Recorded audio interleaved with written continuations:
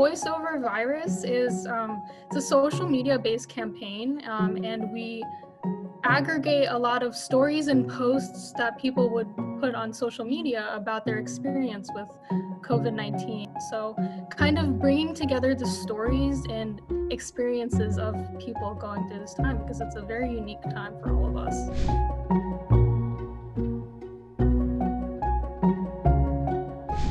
So a pandemic response hackathon, essentially it's something where a lot of people from different fields come together to build a project in a short amount of time. So in 48 hours, we kind of had to build a program or a project, some sort of solution to help combat COVID-19.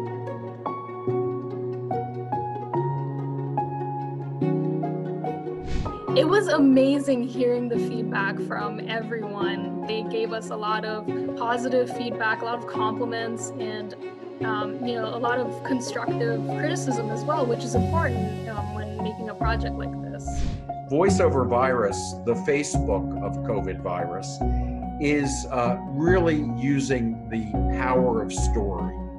So connecting people, letting them tell their stories, hearing that other people are going through this experience is really, really important.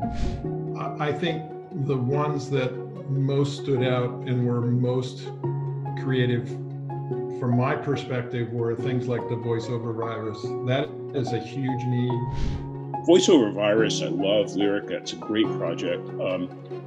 As several of the commentators will say, we've got to tune back into the stories. This is not just a technical problem. It's a cultural challenge. It's a spiritual problem.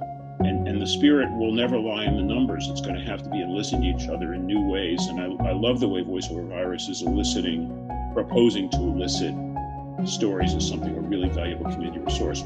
We didn't think we were going to win, so it was a huge surprise when we did.